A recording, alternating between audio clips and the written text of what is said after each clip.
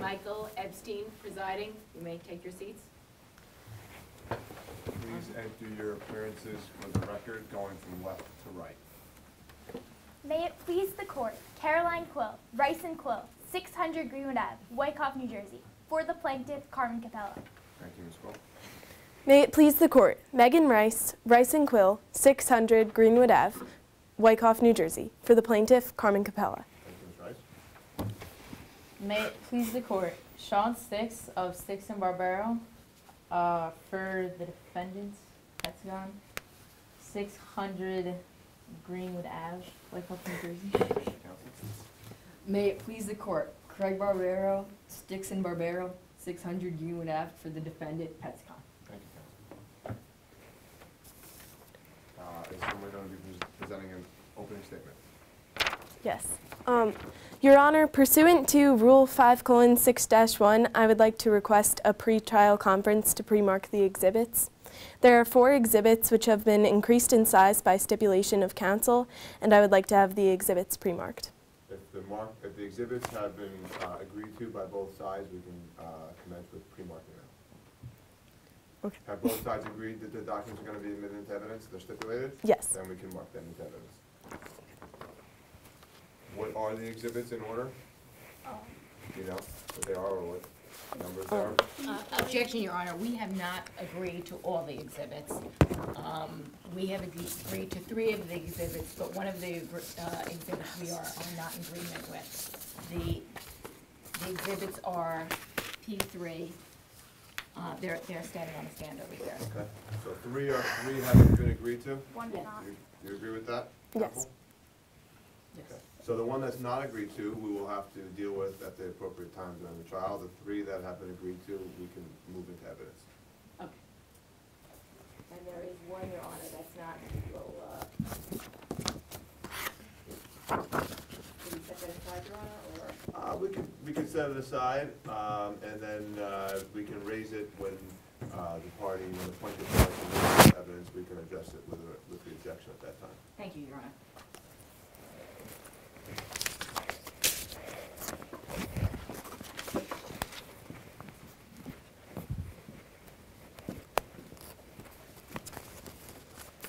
Ladies and gentlemen, my name is Megan Rice, and I am the attorney for the plaintiff, Carmen Capella. Carmen has brought a claim against the defendant, Petsagon, for negligence. I will address the claim in a few minutes, but first I would like to discuss the facts of the case and testimony you may hear today. Carmen owned a dog, Sally Capella. Sally was a West Highland Terrier. Sally was not your typical dog, though. She competed in dog shows. Sally competed in both local and national competitions and won. Today you will hear that Carmen first purchased Sally from a breeder in West Virginia in October 2009. Sally was Carmen's first dog, and she took great care of Sally, grooming and training her. One of Sally's groomers suggested Carmen enter her in a local dog competition. Not only did Carmen enter Sally, but they won. Today you will hear that during Sally's short life, she won $120,000 in competition prize money. At the end of Sally's life, she competed in the biggest and most competitive national competition, the American Accredited Breed Dog Show, and won. At that competition, Sally won $110,000 and the most coveted prize, Best in Show. After winning Best in Show, Sally had the opportunity to be sponsored and endorsed by huge pet companies. This would lead to much more revenue for Sally and Carmen, but sadly, Sally died shortly afterward. We are going to prove today that Petsagon's negligence is responsible for Sally's death. After Sally won the American Accredited Breed Dog Show, Carmen returned home with Sally and noticed that Sally was uncomfortable.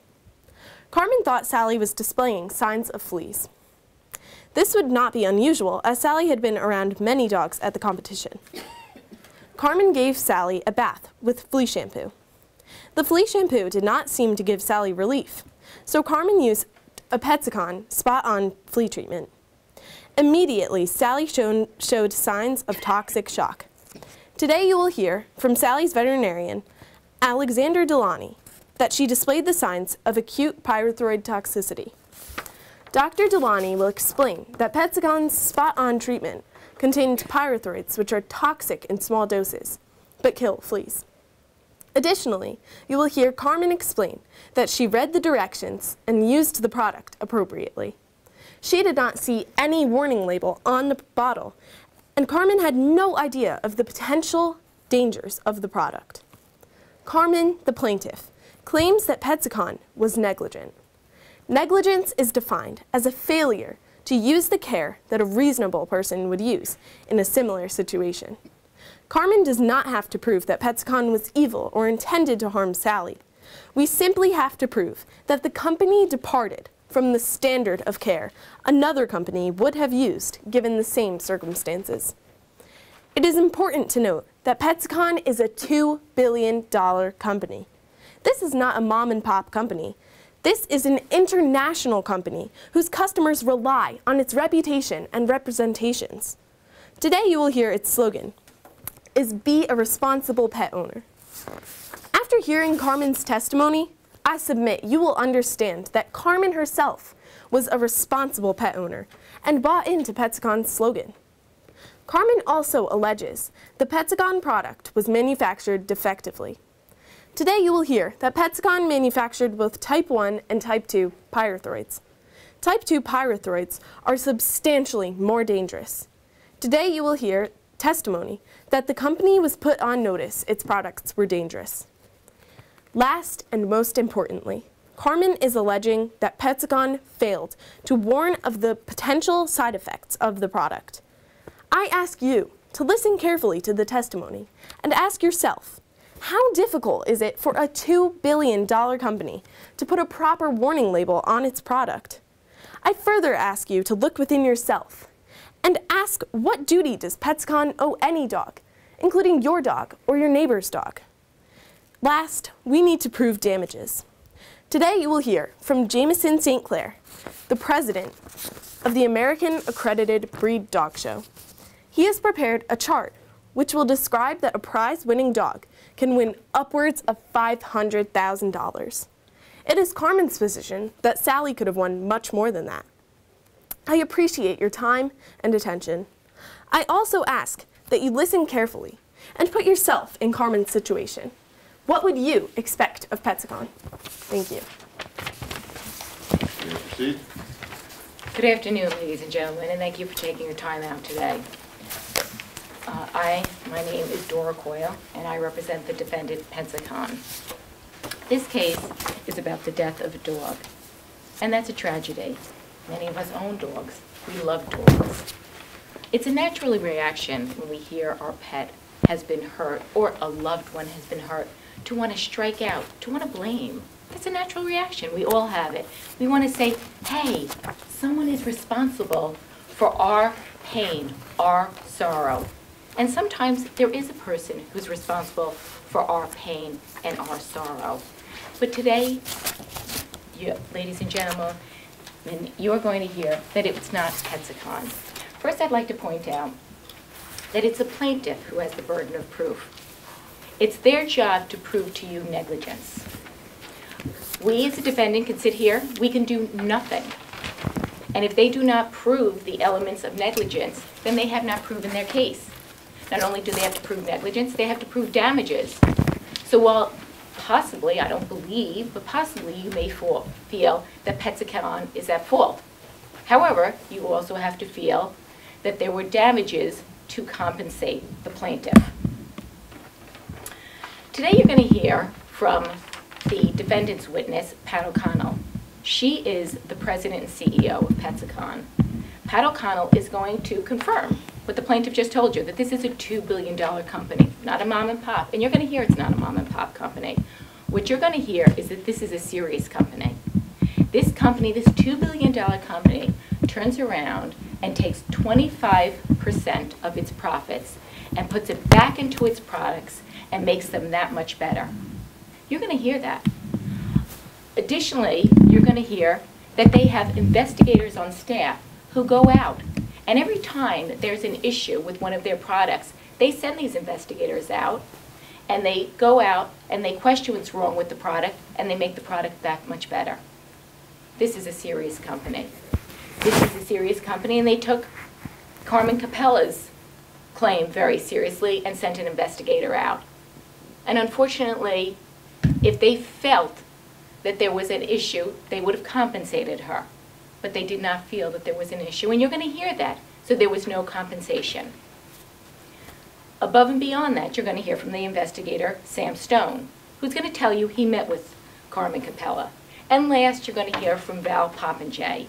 And Val Popinjay is going to tell us that even if you may find that there's negligence on Petsacon's behalf, there simply aren't the damages to warrant a jury verdict in favor of Carmen. What you're going to hear is that it's extremely expensive to maintain a show dog. And above and beyond being expensive to maintain a show dog, it's very unlikely that one will be successful. We all know that from sports figures, from actors, actresses. We all want to be that person. But the chances are very unlikely, and the cost is very high. So, ladies and gentlemen, I'm going to ask you to listen very acutely. Listen to all the testimony, and I think after you hear all the testimony, you're going to find that there was no negligence on behalf of Petsacon. Thank you. Are we prepared for our first witness? I would like to call the first witness, Carmen Capella, to the stand.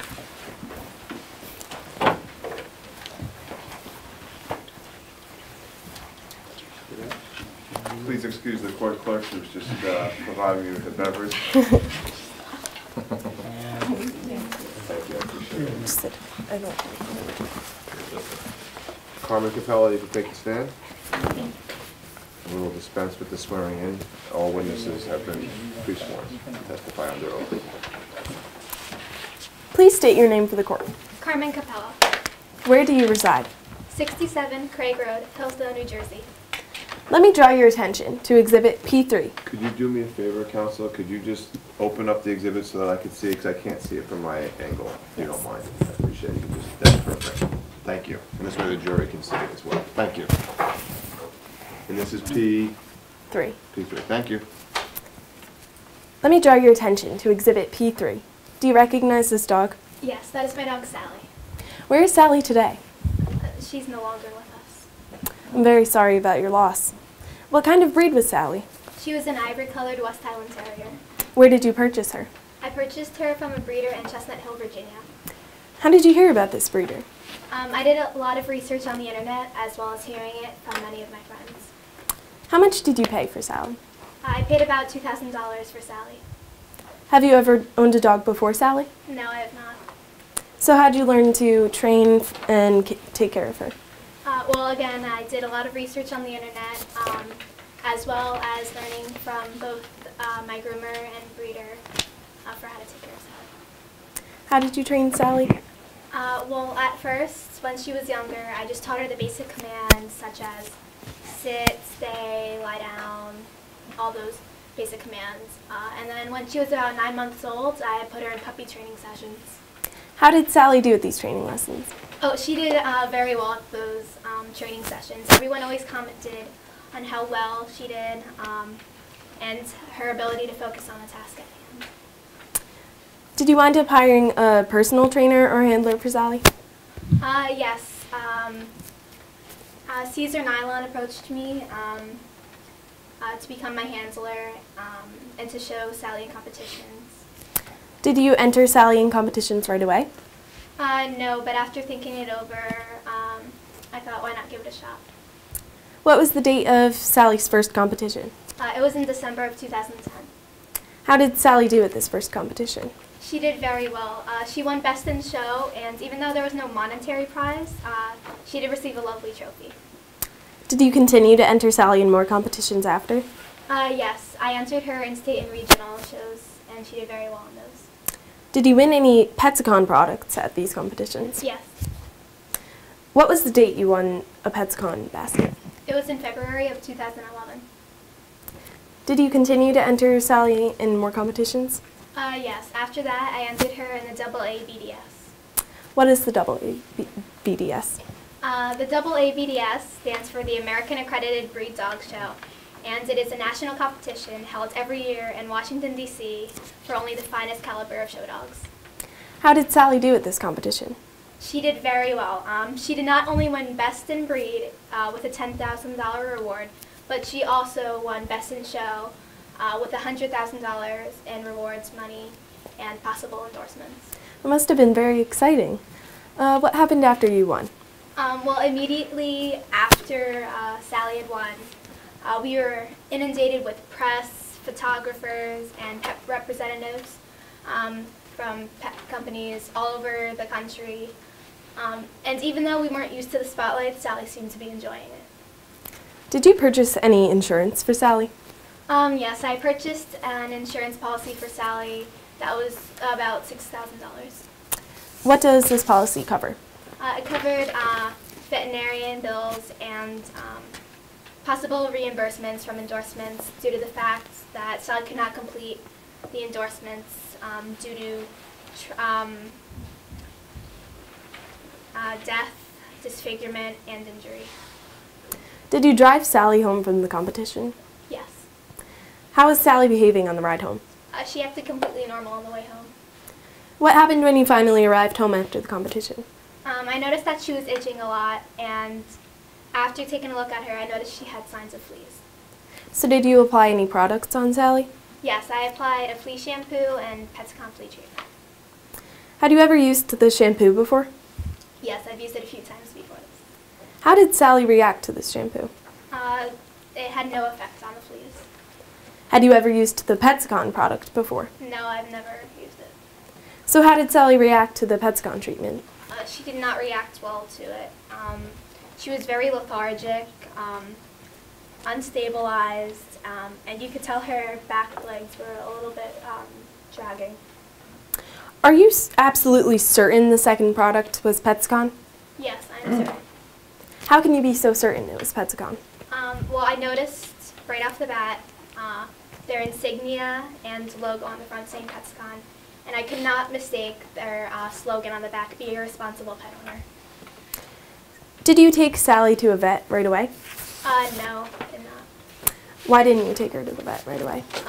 At that point, it was 11 o'clock at night, and I did not want to trust her with anyone but Dr. Delani because I knew she would get the best care from him. So what did you do instead?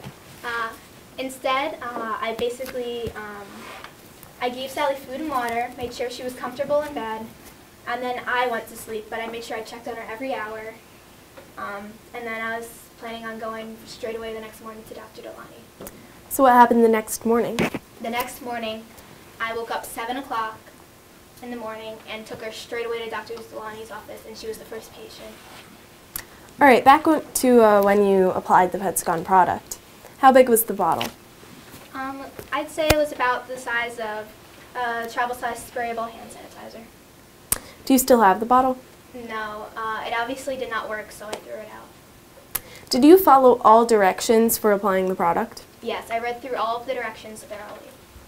Did you see a visible warning label on the bottle? No, I didn't see it. Finally, did you have a necropsy performed on Sally? No. All right, thank you. No further questions. I'm sure this is a very tough time in your life. You just lost a loved one, and I'm very sorry for your loss.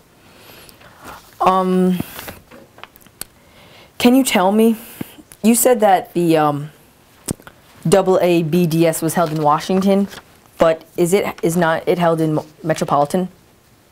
No. It's not? It's held in Washington, D.C.? Yeah. Okay. You bought an insurance policy from someone at, where did you buy this insurance policy? It was from a vendor there, a well-trusted vendor. Where? At Washington, in Washington, D.C., at the show. And it covered things such as endorsements and, Yes. Can you explain? It covered veterinarian bills and reimbursements from endorsements due to the fact that Sally was injured, disfigured, or happened to die. So not Yes. Okay. And did you get any money from this insurance policy? Just a couple thousand from the veterinarian bills. From the veterinarian bills, but nothing from the endorsements? No, I had not set up any endorsements yet with Sally. And when you went to the competition, I know from my experience, I have a dog who competes, they usually take these dogs and groom them with products. Can you tell me, do you know what your dog was groomed with? I do not know the exact company, but it was the usual products that actually my groomer had come with me to Washington, D.C. So he had used all the normal products that he used on Sally whenever she got groomed. Okay. And when you got home, you said that she was itching, correct? Yes. Okay. And after you saw that she was itching, what did you do? I went to give her a bath, and while I was giving her a bath, I noticed signs of fleas. Okay. And what did you do after you saw the fleas?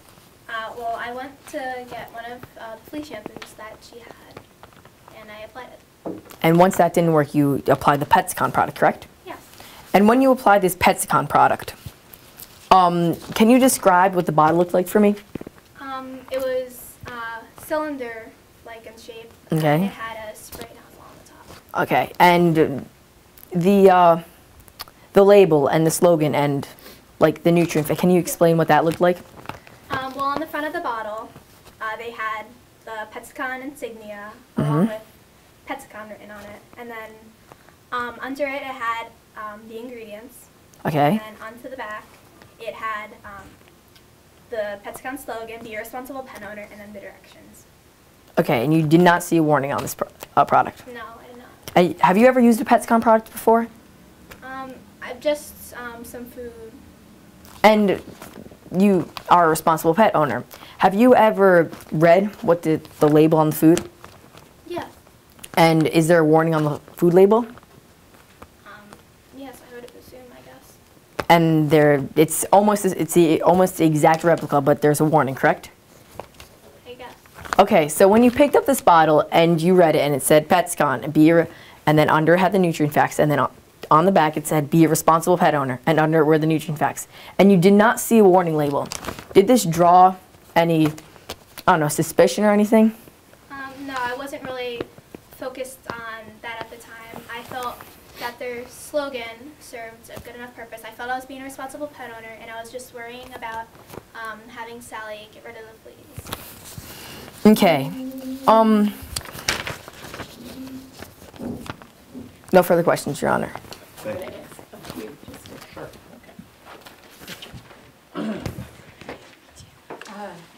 Ms. Capello. So you indicated you put the Petsicon, you put the Petsicon product on Sally, and then you specifically tell me what happened to Sally after you put Petsicon Well, product? within a couple of minutes of applying the Petsicon treatment on her, I noticed that she became very lethargic and unstabilized. She was kind of wobbling, and I noticed her back legs kind of started to drag. Okay, so her back legs dragged? Did I say Yeah, that just correctly? a little Okay, bit, yeah. they dragged. She's wobbling. Okay. Did she do anything else? Not really that much other than that. Okay, so she's dragging and her back legs gave out, it sounds like. I'm going to draw your attention to your affidavit. Is this your affidavit? Do you recognize this to be your affidavit? Yes. Okay, you recognize that to be your name? Yes. Okay. So I'm going to draw your attention to line 65, and I'm going to read it. Within minutes, I knew something was terribly wrong. Sally's hind legs were dragging, and she was leaning to one side. She tried to jump onto the couch, but actually fell backwards, landing on her back. It was a terrible sight. That's your affidavit, correct? Yes. Okay. That sounds a little bit more serious than what you're saying here this afternoon. Is that correct? Yeah, I guess a little Okay. bit. Okay. And then when she fell and it was a horrible sight, what did you do next? Well, I first I made sure that she was all right. Did you it pick didn't her look- up? Yeah, when I saw it, she didn't fall completely off the couch. She just kind of like tried jumping up, and then she just didn't quite get on it. So it wasn't like she fell just totally back. So I knew she was okay. I just made sure I checked her, and then I put her in bed with some food and water. Okay, so you picked her up and put her in bed. Yes. Okay. Did you roll a ball to her at all? No. Okay. Did you tickle her on her tummy? Yeah, I gave her a little rub on her tummy when I put her Okay. down for bed. And how did she react to that? She seemed okay. She was still a little lethargic, though. She was still a little lethargic. Okay, she was still a little lethargic. Okay. So after this site, and that sounds terrible, and I'm sorry you went through that. Did you make a phone call? Actually, I know you did not make a phone call because you did not put it in the affidavit. You did not make a phone call to the local veterinarian, correct? Well, I tried making a phone call, but no one responded. You tried making a phone call. I'm going to draw your attention once again to your affidavit, and you show me where in your affidavit you indicated where you tried to make a phone call. When you gave It's sworn not in my testimony. affidavit. Okay, so you didn't think it was important that you actually tried to call someone? Well, if the call wasn't answered, I figured I could just wait until the next morning because she didn't seem that terribly involved, or she didn't seem very, you know, I wasn't that concerned with her health. I mean, I knew I would take her to the vet the next morning, but it didn't seem like she was sprawled out dead on the floor. Okay, well, is there anything you could have done from the point that she fell off the couch and you had that horrible sight and 7 o'clock the next morning? Is there anything you could have done, such as made a phone call? It's a yes or no question. Made a phone call, called your vet. Is there anything you could have done? Yes or no? It could have been. Okay, and there's actually more than one thing you could have done. You could have done several things. You could have taken to an emergency all-night vet. You could have made a phone call. You said to me, or you said to, you gave testimony and indicated that you looked at the box. There is a 1-800 number on every single Petsicon product. Did you make a phone call to that 1-800 number? No. No, you did not. Okay. I did not see that phone number.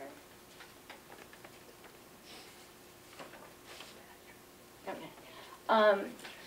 Now, your dog was itching, and then you said you saw telltale signs of fleas. Yes. Telltale signs of fleas. But you didn't actually see fleas because you would have put that in your affidavit. Isn't that accurate? No, I saw fleas. Okay, but in your affidavit, and I will draw your attention once again to your affidavit, it says telltale signs of fleas. Well, a sign of fleas could be the fleas themselves. Okay, but this says telltales. If you saw fleas, you might have stated, I saw a flea. All right, I'm sorry, I didn't make that clear. Okay. So you actually saw fleas? Yes. Okay.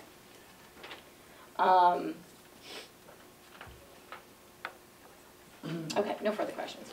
Thank you, Counsel. State your name for the record. Dr. Alexander Delani. What is your occupation? I am a doctor of veterinary medicine. Do you have your own practice? Yes, I do. Where is your office located? 9 Beverly Lane, Wyckoff, New Jersey. Where did you attend veterinarian school? St. George's in Granada, and I also interned 1 year at the University of Florida. What type of veterinarian medicine do you practice? I have a mixed practice from small animals to large animals. How long have you been a veterinarian? 16 or 17 years. Are you a member of any professional associations? Yes, the American Holistic Veterinary Association. Are you familiar with Sally Capella? Yes. How do you know Sally? I have been her vet ever since Carmen got here. Are you familiar with pyrethroid toxicity? Yes. Could you please define what a pyrethroid is? A pyrethroid is a natural insecticide that Objection, Your Honor. There's no unfair extrapolation. Your Honor, Dr. Alexander Delani is an expert witness, and a pyrethroid is very relevant to this case. It's not in his affidavit, so they're unfair extrapolating because I don't, he could make up any definition of a pyrethroid possible. Counsel? I'll allow it. Go ahead. Doctor, you could explain to us what a pyrethroid is. Okay. A pyrethroid is a natural insecticide that shares similar traits with natural pyrethrins, and they're used in many flea shampoos to kill fleas, and when they're used in a larger amount, they can kill small dogs such as Sally. Do you have any specific or special training relevant to treating animals with toxicity? Yes, my 3 years that I spent at St. George's, I saw many cases due to the lack of education of the pet owner and due to the lack of proper medicine. And at my 1 year at the University of Florida, I saw many similar cases also, and 75% were fatal. What occurred on October 20th, 2011? Sally was presented to me, and I diagnosed her with acute pyrethroid toxicity due to her symptoms and the history that I took from Carmen Capella. Could you please explain your analysis of Sally after she was presented to you? Sally was presented to me with the following symptoms. She had dyspnea, difficulty of breathing. She had tachycardia. She had a heart rate of 150 beats per minute, and the normal range is from 60 to 100. She had hyperthermia. She had 103.5 degrees Fahrenheit, that was her temperature, and the normal range is from 100.5 to 102.5. She had hind leg paralysis, which is slight or incomplete paralysis. She was lethargic and overall disoriented. How would you diagnose these symptoms? She had pyrethroid toxicity. What was your recommendation? I recommended Carmen to go home and leave her in my care. What treatment did you perform? First, I gave her a bath with gentle rubbing. And after I saw her symptoms were not getting any better, she remained dyspneic and the temperature rose, we put her in intensive care. What happened to Sally's symptoms after you put her in intensive care? They were still not getting any better. What did this eventually lead to? This eventually led to her having another seizure and then dying in her owner's arms. When did Sally die? Sally died on October 22nd, 2011. Do you believe that if Carmen had not waited to see you that morning, Sally's condition would have been different? No. Can you repeat that?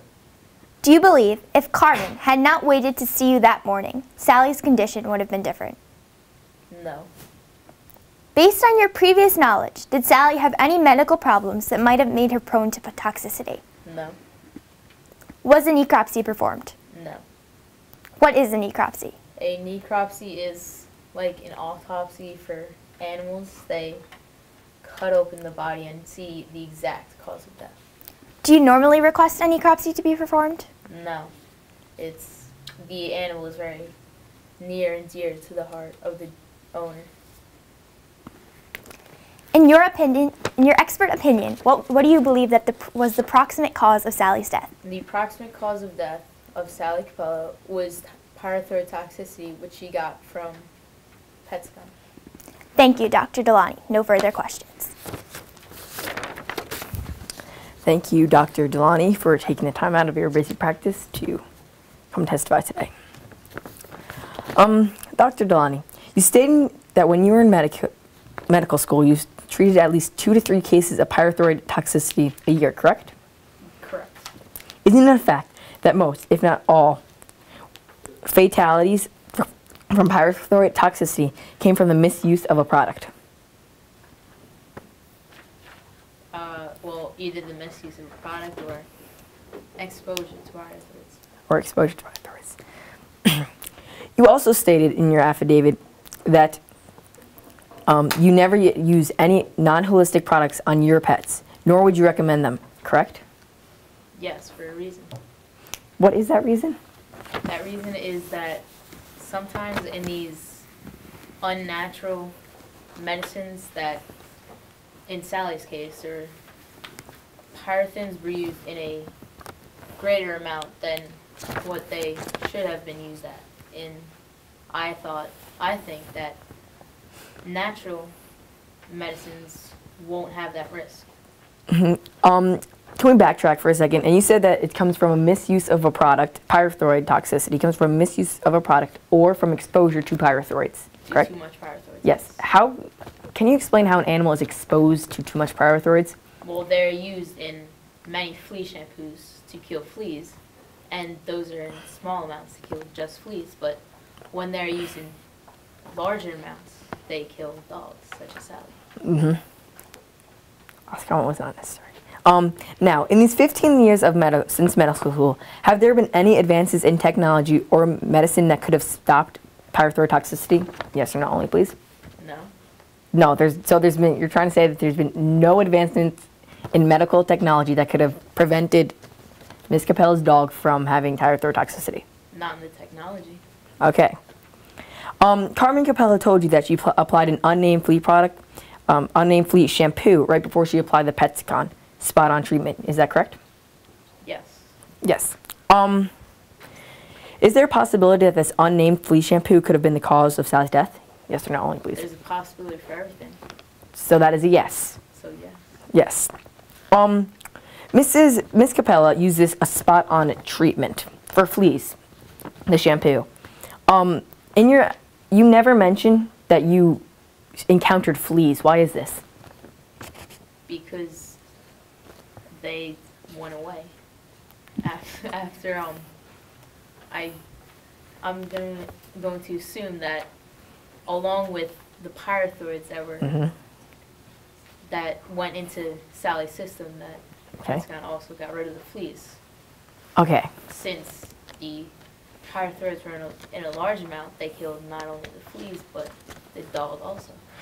And can you tell me, when you see a dog, how can you diagnose the symptoms of pyrethroid toxicity? Not just by looking at it, but before you see a dog go through dyspnea and tracheartery and all those other symptoms, what are the other ways that you can see that a dog has pyrethroid toxicity? What is one of the first things you see? One of the first things I see is just the symptoms that I listed. Okay. Is there a possibility that another substance could have been the cause of Sally's death? Yes or no only? There's a possibility for everything, but I truly do believe that it's Petscon. Well, that is a yes. Yes. Okay. When Sally was brought into you, you gave her a bath. Why did you give her this bath with rubbing, not scrubbing? To sort of relax her a little bit, maybe get the temperature down. Because we saw that that once her symptoms were not getting any better, that it would only get worse and worse for her, and eventually lead to Sally not being with us now. When you see pyrethroids, where are they on it? Are they on the dog or in the dog? Inside. They're inside the dog. Okay.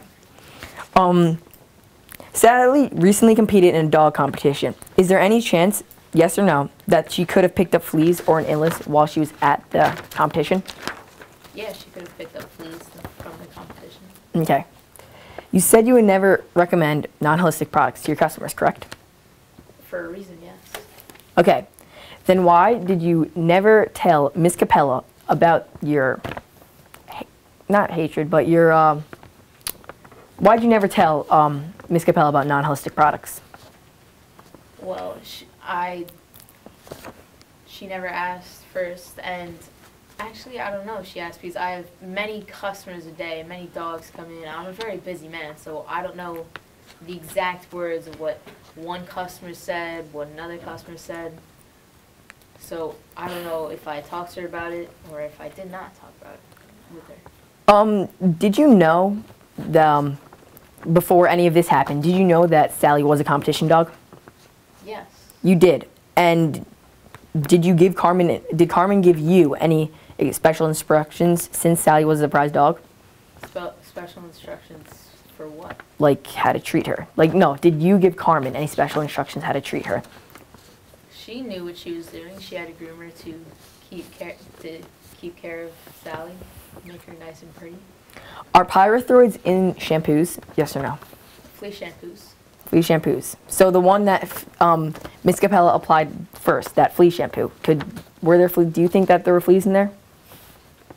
Fleas in the flea shampoo? I mean, no, pyrethroids. I'm sorry. I do not know. But you just stated that pyrethroids are in flea shampoos. Pyrethroids are in many flea shampoos. Okay. Not all. Carmen could have used a natural way of getting rid of the fleas in that flea shampoo.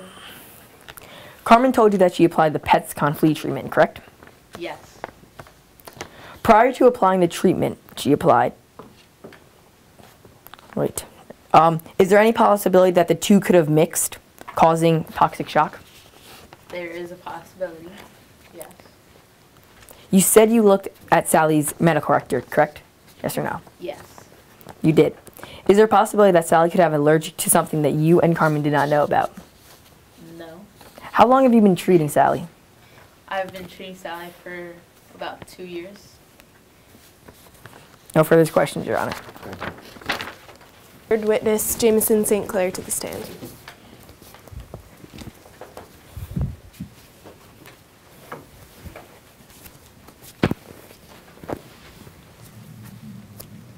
Please state your name for the record. Jameson St. Clair.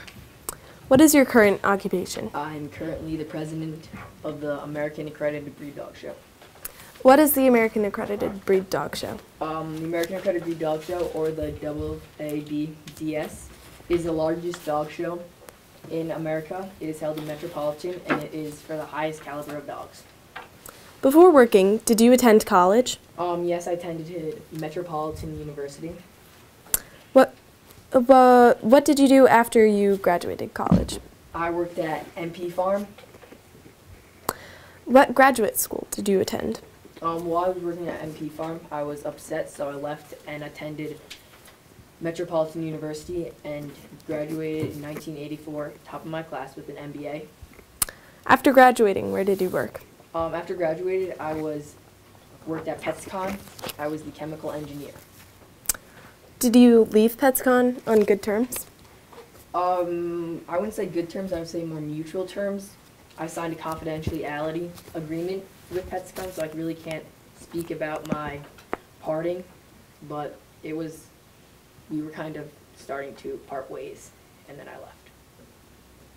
Are your feelings towards PetsCon affecting your testimony at all, Mr. St. Clair? No, I keep my business and my personal life. They're two separate things. PetsCon is my personal life, and this is my business life, and I do not keep them separate.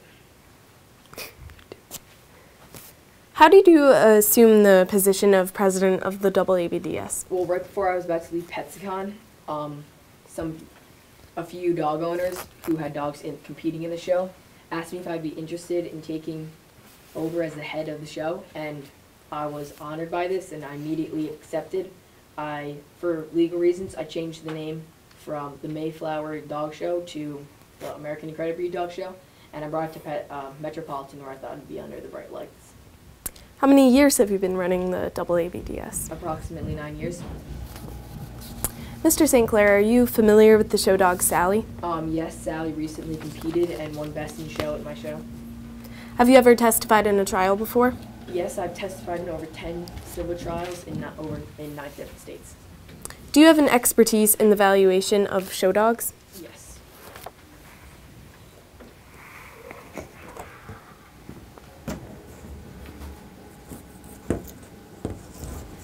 Mr. St. Clair, I would like to draw your attention to Exhibit P1. Did you prepare this exhibit? Yes, it is Champion Show Dogs and their earnings. What does this chart show? It shows the last year's champion show dogs of the AKC runner-up and the winner, and then the AABDS Best in Show Dog. I would like to draw your attention to dog number 3, Bruno. What breed is Bruno? Bruno, like Sally, is the West Highland Terrier. According to this chart, how much money has Bruno earned off winnings? $250,000. How much has he earned off of endorsements? $250,000. How much has he made off of breeding? $150,000. Can you add up all these numbers for me? Yes, it comes to $650,000. What title did Bruno win in your show? Bruno, like Sally, won the Best in Show award. Like Bruno, could you estimate what Sally is worth for me? Yes, Sally is worth approximately... Hold on 1 second.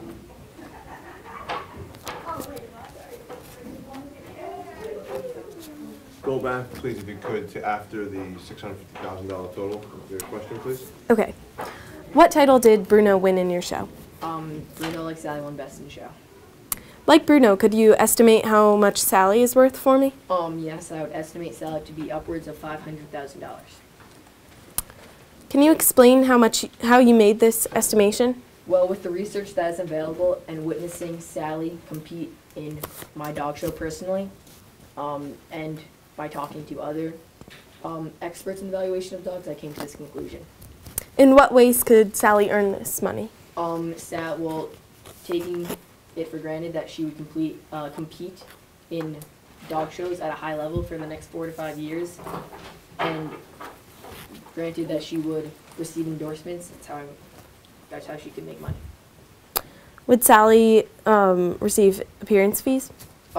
Yes, I know that I would ask her to come to my show, and I would pay her a high appearance fee to compete. Is there a chance Sally could have won the AABDS again? Yes, I would say that there is a high chance that Sally could have won the AABDS again. Seeing how good of a dog she was and how well she competed against the other dogs, I would say that there's a very good chance. Once again, how much would you determine Sally's worth? Upwards of $500,000. And do your feelings and past relationship with Petsicon waver this amount at all? No. No further questions, Your Honor. Thank you. Hello, Mr. Jameson St. Clair. Thank you for taking some time out to testify in this case. First off, I would like to ask, how do you go from being a chemical engineer at Petscon to being the owner of the AABDS? How? Well, while I was working at Petscon, a few unsatisfied dog owners came and asked me if I would like to be the head of the show. Okay, and how do you know that Sally would be fine and look fine for the rest of her career as a dog show, as a dog in a dog show? I do not. So you do not know if she could have became lethargic and not be able to fulfill her dreams of going on to winning many of your competitions and winning a lot more money, correct? No. Since she could have defected, and then how could she still compete at a high level, still making the top dollar? She could not have. So it's possible that she could not have made any more money from her career in a dog show if she could have defected, correct? Everything's possible. There's possibility of anything. So yes. Okay. No further questions, Your Honor? Thank Thank you for taking your time to be here. First, I would just like to confirm, Petagon is the 6th largest pet product company, correct? That is accurate. We are the 6th largest. Its annual revenue is $2 billion, correct? Absolutely, $2 billion, and we're proud of it. Also, 75% of the revenue comes from the food division, correct? Yes, most of our money does come from the food division, yes. 25% comes from non-food products, correct? That is correct, yes, 25% from non-foods. Non-food products include toys, leashes, bowls, collars, and of course the pharmaceutical line, correct? Yes, but most of our revenue comes from the pharmaceutical line. The pharmaceutical portion is a small portion of your revenue, correct? The pharmaceutical?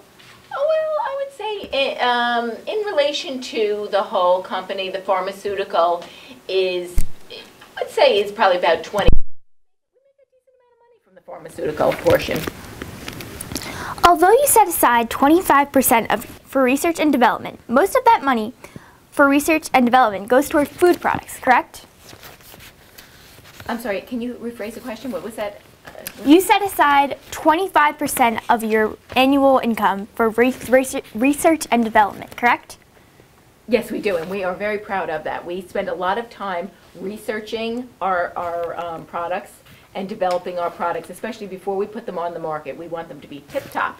Most of that money for research and development goes towards the food products, correct?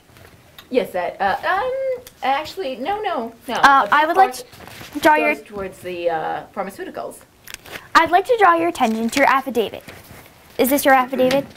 Let me see it. I don't see my signature. Is that your signature? Oh, yes, that's my signature. I would like to draw your attention to line 17. We annually set slightly over 25% of our gross. Can I read that? Excuse me, can I read that? Okay. We annually set aside slightly over 25% of our gross. The majority of that allotment goes to our food group.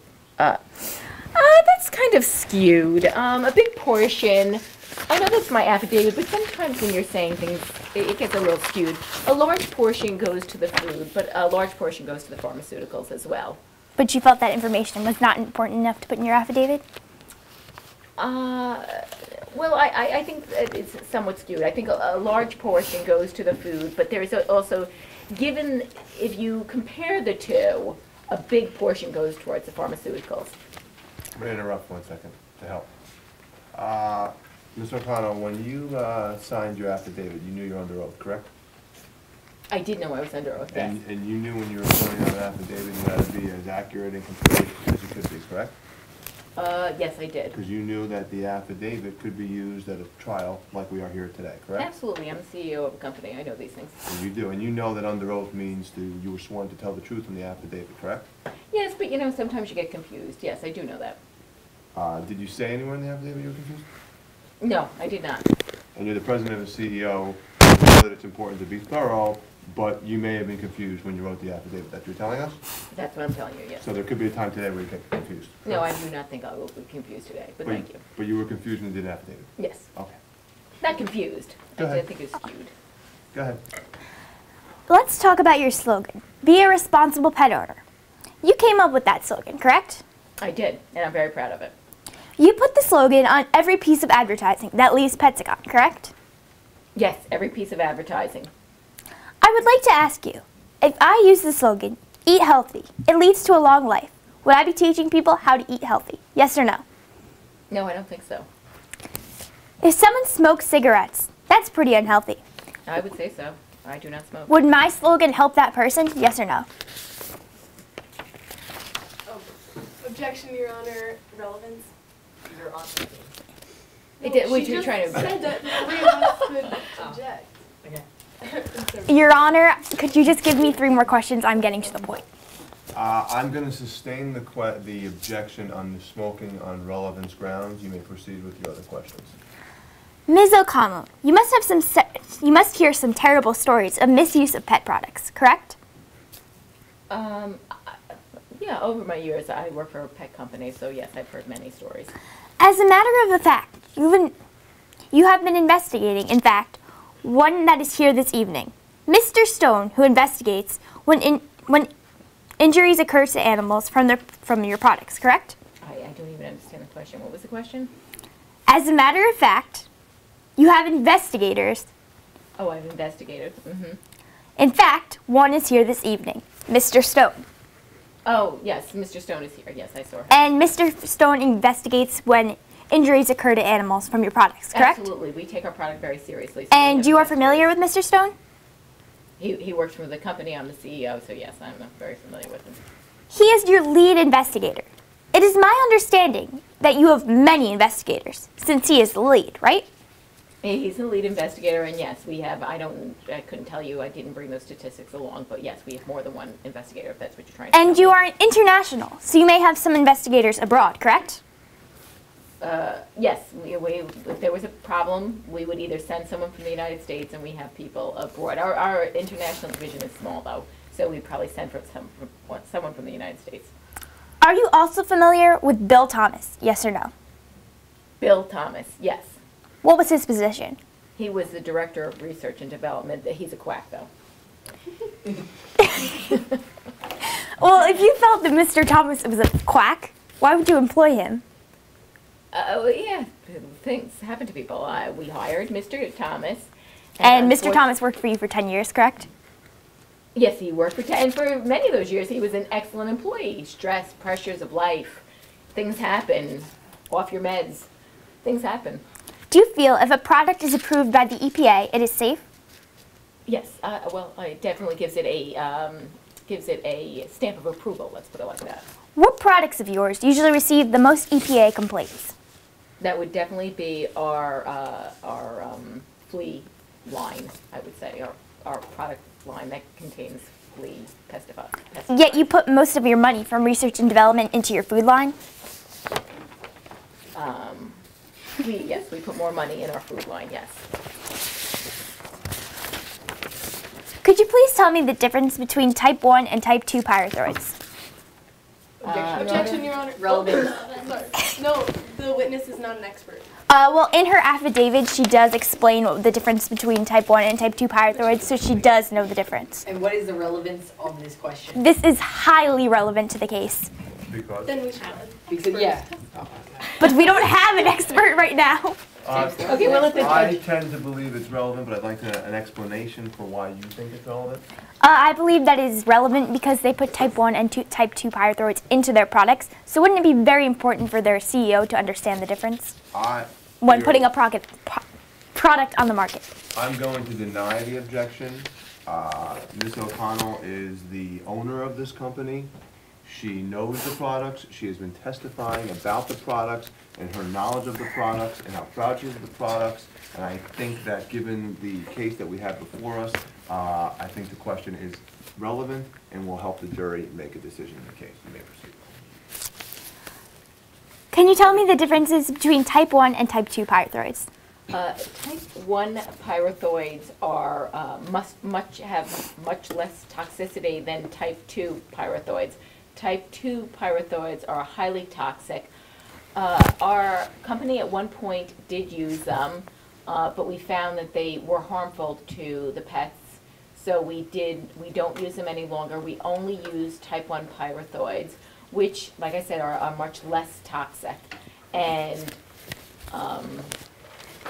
will not harm a pet or especially a small dog. That's what you're concerned about. You cannot tell us why Sally Capella died, correct? Yes or no? Oh, I can absolutely not tell you why Sally Capella. I'm terribly sad for Yes or no? No. You were put on notice in April 2011 that Petsicon products were unsafe, correct? What? Oh, excuse me. Can you repeat that question? You, Me. Okay. Ms. O'Connell, were put on notice in April of 2011 that Petsicon products were unsafe, correct? Not that I recall. I would like to draw your attention to your affidavit. Is this your affidavit? Yes, you just showed it to me. Do you recognize that to be your signature? I do.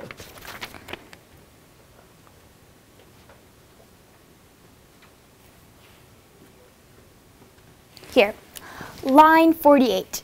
In this same vein, I'm aware of at least one internal memo addressed to me that has been made public by a disgruntled employee. Okay. Thank you for refreshing my memory. We take those complaints very seriously. In fact, you received a memo from Mr. Thomas, correct? You're telling me my affidavit says that. But you wrote your Objection, Your affidavit. Honor. You're saying Mr. Thomas is not here to testify. Is it in the affidavit? Yes. I will allow the question limited solely to the affidavit, nothing more. In fact, you yourself requested that Mr. Thomas test the spot-on product a second time. I don't believe my affidavit says that. But I asked Mr. Thomas to test it? Yes. Your Honor, I would like to read the exhibit marked D1. Is there any objection to D1 being read to Ms. O'Connell? I object, Your Honor. Because? It's hearsay. Your Honor, in accordance with hearsay exception 5:5-5, state of mind, this exhibit shows both the state of mind of Pat O'Connell and Bill Thomas. In accordance with hearsay exception 5:5-7, relevant evidence, this memo is highly relevant to the case. Also, it would be highly prejudicial to the plaintiff's case if this exhibit wasn't allowed into evidence. Who wrote the memo? Mr. Bill Thomas. And did he write it while he was an employee of Petsicon? Yes, he did. Do you have anything further you'd like to add to your objection? Any of the four of you representing this $2 billion legal team? I want someone make an objection. Against a small law firm of Will and Rice? I object, Your Honor. Mr. Bill Thomas is not here to testify today to that email, and I feel that it is prejudicial if it is listed, if it is allowed into the case. Her affidavit did not mention. Yes, it does. It does. You're wrong. I'm gonna review the memo, and then I'm gonna. And this memo was addressed to Ms. O'Connell, who is here today to testify. I'm going to deny the objection, and I'm going to allow the question. I think the exhibit is highly relevant. It is a memo written on Pexicon Products letterhead, and I think it is very important for the jury to hear about this testimony. To W. Pat O'Connell, President and CEO. From Bill Thomas, Director of Research and Development. Date April 18, 2011. Reason, risk assessment for topical pet series. Per your request, I ran the numbers a second time on the topical pet series. The risk levels are off the charts. I can only revise the baseline so many times before the continuum loses all its integrity. You pay me, as the head of research and development, to do my job, and that's what I'm trying to do. Pat, believe me, it doesn't matter how much money you throw at this. Morally and ethically, it's just not right. I think we should consider halting production until we can determine what exposure will be. Has anyone consulted legal on any of this yet? You and I both know how fragile public sentiment can be. And what about the vets? If we lose them, it's just not about the topicals anymore. This may be out of line, but I need your assurances that if this all goes south, I'm not going to be out of a job. I know you hired me when you came in, and I appreciate that. I have a wife and 2 children now, and they are my main concern. I just feel when you don't return my calls and won't see me, something is going on. Please advise. Isn't it true that you have said in the past that you have zero tolerance for unsafe products? That is accurate. I do not have any tolerance for unsafe products. Thank you, Ms. O'Connell. No further questions. Good. Do your closing, and then I'll let. I'm just going to do a couple comments. I can't help myself. That's what I'm here. And you guys are going to listen.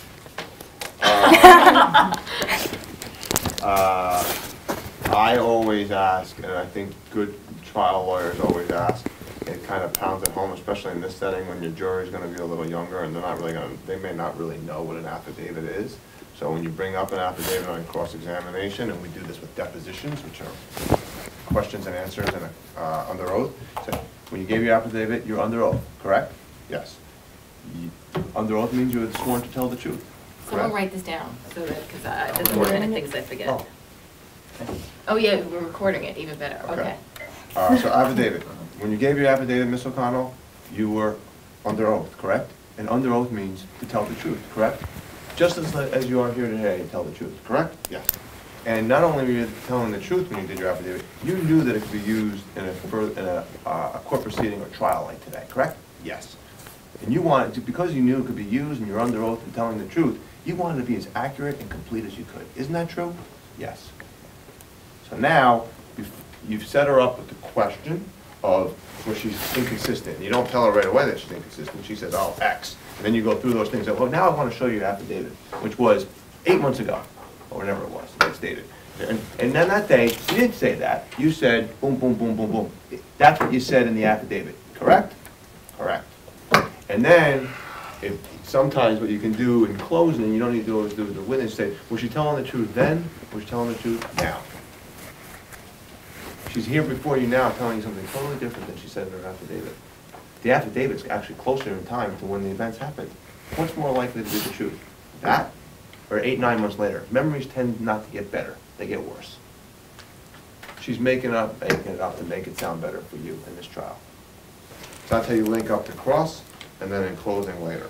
So I think that could be helpful. I think going to what we talked about, the $2 billion company, which is good. I think you could, in terms of the investigators, you could start out a little bit of a lead. Say, the fact is, you make some products that injure pets, don't you, in the past? You've had problems, haven't you? Yeah. Oh, yeah. Well, we've had, and she's going to say, yeah, we've had some unfortunate. So some of the products you put on the market actually have injured or killed some dogs, haven't they? Yes. So you actually have investigators to try to find out what problems your products have in the marketplace, correct? Because you don't really know what the problems are when you send these products out there, do you? Bad. Bad for them, good for you. So, you know, think about that, you're like, oh my God, but this $2 million, so you make all this money, but you still, products get out there that aren't so good, right? Right.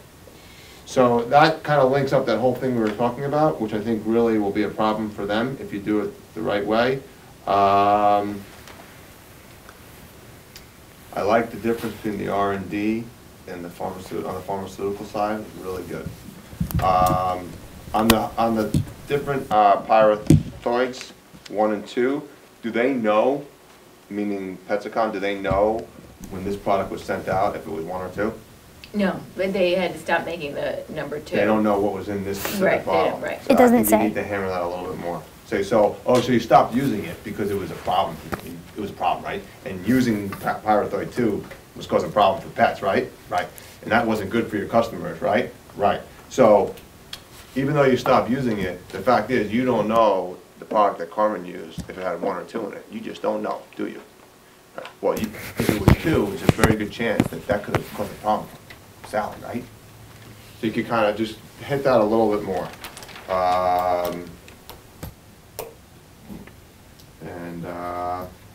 I think you did, other than that, it was good. You did a good job of yes or no's and choose a witness. You did well. So we can do the closing if you want? Yep. That'd be great. If you want to hear my comments. So yeah, let's have at it.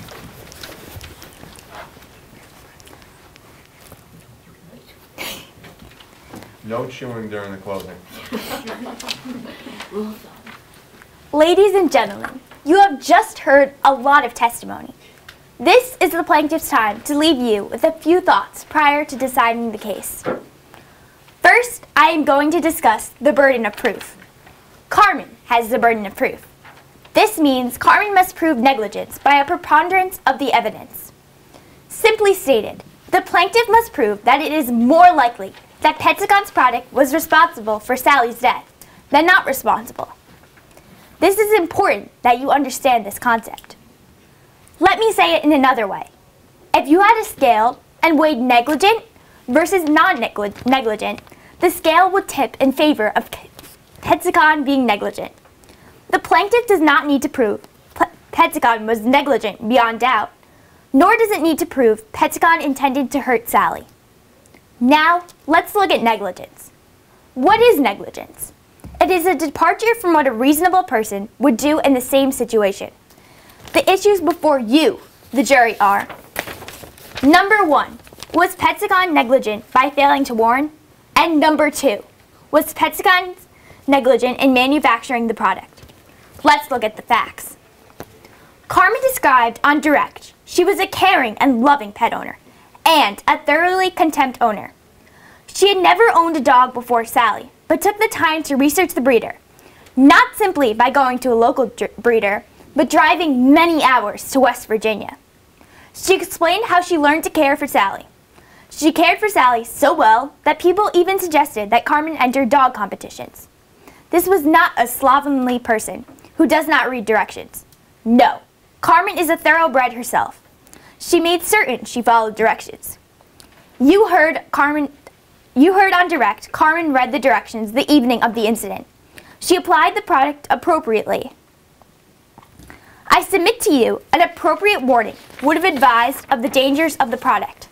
An appropriate instruction does not only state, be a responsible pet owner. It explains how to use the product and the side effects. How difficult is it for the product to put a warning label on his product, one that may even suggest that you go on his website and look for the side effects? You heard the testimony today of Pat O'Connell, who stated that Petsicon is a $2 billion company. They put 25% of its revenue back into its product. But not the most dangerous product the company sells, the product that earns its most money. I submit that is negligence. The failure to put a proper warning on its label is simple, but it means so much. Let's look at manufacturing defect. It appears from all the facts that Petsicon flea treatment was manufactured correctly at some point, as more dogs would have died. Correct? But again, look at Pat O'Connell. She was put on notice that the product was faulty. What did she do? Did she immediately recall the product? No. Did she call a meeting to discuss the potential problem with the chemists on staff to understand the problem? No. In fact, she did nothing. Looking at the facts today, we know that she was put on notice the product was dangerous. It obviously could be prepared properly, but it was not when it left Pentagon's control. Would a reasonable owner of a $2 billion company dismiss its leading employee's email? I submit negligence. Was Petsicon the proximate cause of the negligence? You heard Dr. Delaney confirm it was. And finally, let's look at the damages. We heard Jameson St. Clair explain how a show dog can be valued. We heard a competition dog can win prize money, endorsement fees, breeding fees, appearance fees. Mr. St. Clair, a leading expert in the dog industry, valued Sally at upwards of $500,000. Today, we are asking you to render a decision in favor of the plaintiff and award damages of $500,000. We are asking you to render this decision not merely for Carmen, but for Sally, and for your dog, and for your neighbor's dog, and for any pet owner who relies on a $2 billion company and believes the company will provide top-of-the-line products, only to be deceived. Thank you.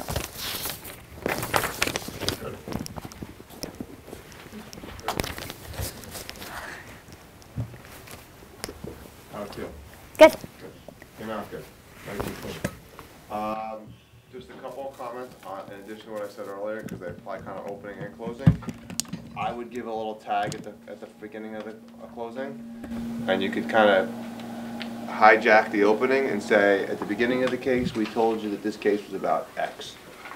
I submit to you that the facts have shown that that's what this case is about, and that we've met our burden of proof. And our burden of proof, I'm going to tell you, is a preponderance of the evidence. And then you did a great job explaining. I actually wrote down excellent, the burden of proof. Really, really good. And I think you could just lead into that, because I don't, and it's different obviously, I don't like leading with the burden of proof. I actually usually end with it, because I don't like dealing with it, and people get confused. My jurors can get confused, so I kind of just do it at the end, and I kind of throw it away, and it's dealt with. But I think you could just borrow the catch or tag that you put together, and then just lead it right into your burden. That burden argument will be great. It'll be real. It'll all make sense. And we've met that by our burden. I'm going to tell you about our burden now. Preponderance of the evidence. More likely, I wrote it down. Great. I would just say with Carmen's testimony, just say what she said. Don't say on direct you heard her say, because then it kind of makes it look like you're trying to hide from the cross. So I would just say you heard Carmen tell you, and just get it out there. Because I don't think you needed it.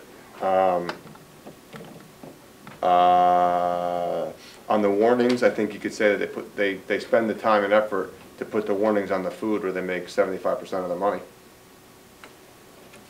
Because I just wrote that down, food. I like that on the R&D, the 25% goes mostly to food. I like that. I think this was the only issue I really had was on the more dogs would be dead if they didn't get it right. I think that's a good argument if it's rephrased. I think you could say, we know that this product was a problem from Mr. Thomas's memo and the evidence in this case that they were using parathyroid 2s at one time, and Ms. O'Connell even told you that they were dangerous and they killed dogs. They caused toxicity, and they had to get rid of the thyroid 2s. But nobody knows whether or not the parathyroid 2s were in the Carmen's product that was used on Sally. So, bear with me. So, they got it right, and they fixed this product at some point, because their investigators went out and heard that dogs were having problems. But they didn't spend the time, energy, or effort to do it right when they released it, when they wanted to make money and add to the $2 billion. And that's what you were trying to say. That's what I understood you wanted to say, Caroline, and I thought it's a really good argument. I just think it needs to be spun around, as opposed to, because when you say, oh, we know they got it right because more dogs would have died, that makes it, that suggests a little bit too heavy for them. You want to flip that and make it really their weakness, not a strength. Does that make sense? Yeah, that makes a lot of sense. Okay. Because I think it's a really good point. Just, if you make it the right way, it'll be really, really, really, really effective. And I liked that they did nothing, there was no notice, that follow-up explanation was really, really strong. I like that a lot. On the damages, I liked it. I think it's nice we're at what you're telling, and this is what we tell people, and I teach a lot of classes to trial lawyers and stuff. We always say, you have to task the jurors with their responsibility. What is their job? What do they need to decide? What questions are they going to have to answer when the judge gives them the law and gives them questions to answer? And you did. We're asking you to do X. That's really, really good. Especially someone for your age to do that. That's really good. That's the. But we're asking you to find for us and to award $500,000. Tell them what you want. If you don't tell them, they don't know. So we try to tell them as much as we can. Now, I think to take on your weakness of the speculative damages, I would say, we're asking you for this amount of money because we submit to you it's fair and reasonable. Because Sally was 2 years old. She was going to stay in dog shows. You heard she was going to get endorsements. She was going to get appearance fees and the other things that you talked about. And say, you know, Carmen, I think you can see, was a conscientious dog owner. Took good care of Sally. She was going to keep doing it. And if she kept going on those shows, I think it's fair and reasonable to expect that she would have won. If you think she would have won less, award less. If you think she would have won and been successful to make 500, you can give her the 500,000. And by the way, don't forget about the value, the cost of 2,000. You can just chuck that in if you want. If you don't want it, you don't have to. But that's how I would handle the 500 or lower, because the jury might, you know, it gives them. It can say, we think it's fair and reasonable. If you think something less is fair and reasonable, you heard different numbers. You do what you think is appropriate. But we think fair and reasonable is 500. She was young. She's a healthy, successful dog, and would only gotten better. I think if you say, and that's just a little, it's there, it's just an extra thing to add on, but I think you're well on your way and you're all going to do great. Okay? You're welcome, thank you. Good luck, and most importantly, have fun, because Okay, good, it's so a I fun have to, experience. yeah, You're on your way. please, don't remind me how old I You're am. well on your way. I'm not That sure. you're Not doing sure. great. Now go have your pretzels and your pizza. Yeah, now you guys can. You earned My it. microneuter. Okay. That was I awesome. got that microneuter. I'm not your mom. That microneuter. My pleasure. Oh, wow. Oh, my God. No, no, no.